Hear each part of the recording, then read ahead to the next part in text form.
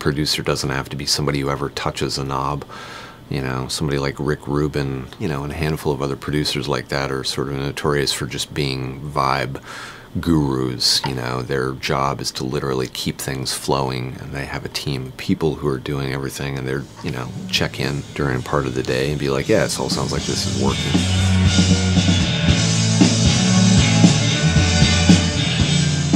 Where a good engineer may be very different from a producer is that they may be uniquely interested in the way the microphones are picking up sounds, the kind of sounds that they're getting. They may easily be dialing in some really fantastic sound, but maybe not paying attention to just the overarching sense that the song is not good.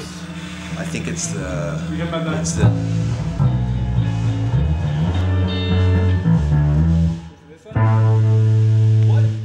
That's uniquely the area that as a producer that you're expected to go into, which is just always being accountable to possibly step up and be like, this is not good, and we need to change this. And that may involve either rewriting the song, that may involve coming in and telling a really good player, you're not playing this right, you know, which gets dicey. So there's a lot of politics, I think, to what the producer does.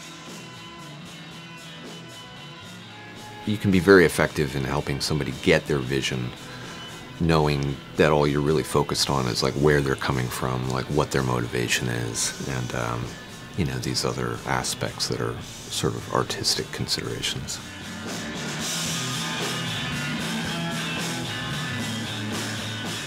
There is a thing to digital that allows repetition. You're allowed to do something many, many times over again without the consequence and the burden of the cost of, you know, say a roll of tape. The digital technology and that repetition, as much freedom as that offers, it also reduces the strength of the player, because they're coming into a situation where they know that they can do things like 100 times, as opposed to the way it used to be that you showed up on the floor of a recording studio and you damn well better be sounding the way you want to sound, because, you know, before a certain time period, nobody was even going to mix that. So that created like a very real sense of the player being able to accomplish what it is they're looking to do. The producer in that sense is much less apt to, you know, be micromanaging certain things when that is the case.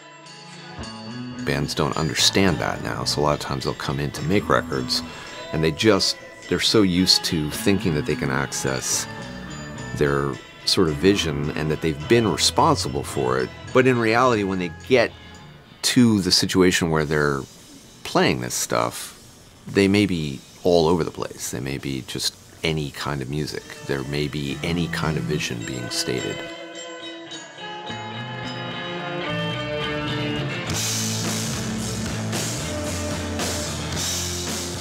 Producing a record is not about the record as much as trying to get somebody ready for the job.